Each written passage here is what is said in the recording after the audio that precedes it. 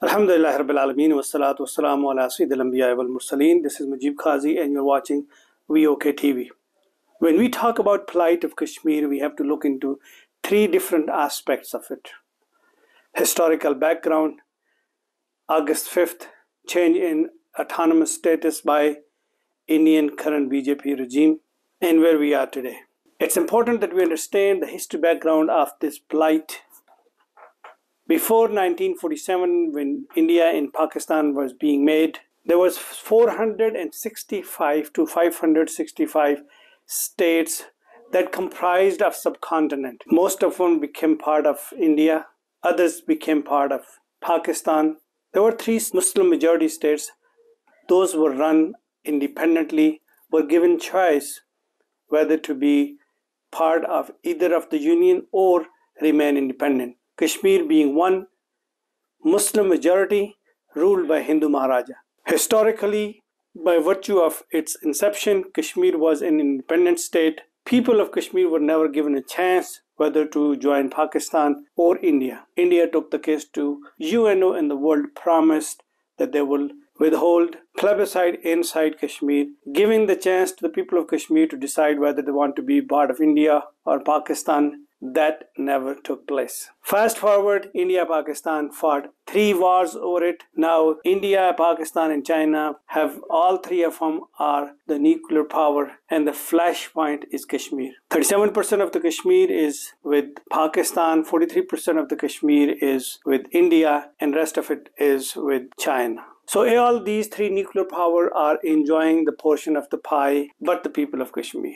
The struggle for the freedom started long before 1947, but struggle continued. Since 1991 till today, Kashmiris for the pursuit of independence have lost over 100,000 lives. If you come first forward with the current regime in India under the leadership of Narendra Modi, who once was the Chief Minister of Gujarat, who massacred over 2,000 Muslims and burned them live. While they were breathing, their houses were burned live. European Union, USA, and other free countries have banned Narendra Modi, the current Prime Minister of India, to enter Indian countries because of his heinous crime that he has committed on humanity. When he became the Prime Minister of the country under the diplomatic immunity, he was able to travel around the world. But one thing is important for people to know, that he is a lifelong member of RSS, which is an offshoot of German Nazi ideology, whereby his ideology is that India is for Hindus only and Hindu supremacy has to spread across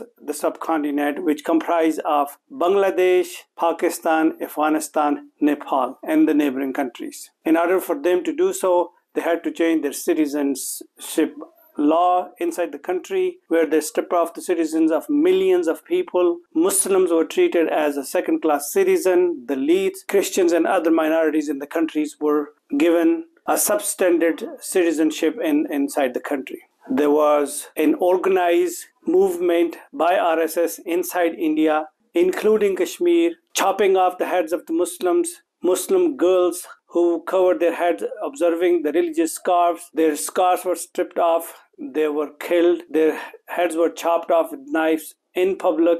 Video was made and they were circulated to create the harassment and the tyranny inside of the country. And it all happened under the watch of current regime. The sad part is the world of powers have remained quiet since then. Unfortunately, even today, people in Kashmir and India are facing the same tragedy. A story comes out in Kashmir when at night they black out the entire city of 10 million people, where you have a 1 million booths, creating city of Srinagar as an open jail, the biggest and the largest in the world, an open jail. When a young girl who wanted to study because the exam were forthcoming and there was no power, there was a short battery life left on her phone, she turned the light on and started studying. A cop spotted her from the window. Forces barged in, picked up all the bins, including her father, brother, young brothers, and they took them with them. None of them came back. Similar stories are coming. There was 4 young toddlers walking on the side of a lake. An officer came and pushed them all into the lake. Upon inquiring, he responded that we have section 144 imposed, which means that you cannot assemble more than 2 people, without realizing that these were all infants and youngsters. Thousands and youngs have been picked up. Girls are being used.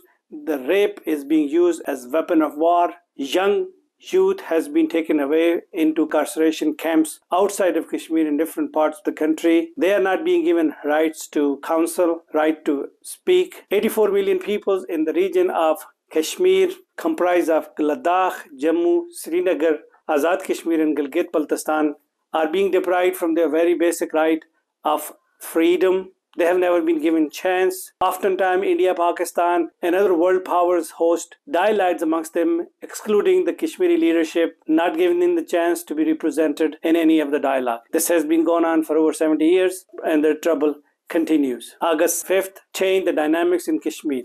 Drugs are being used to destroy the youth. They are being kept out of schools. Health system has been destroyed. Once Kashmir was a thriving economy, their orchard of fruits have been destroyed by design.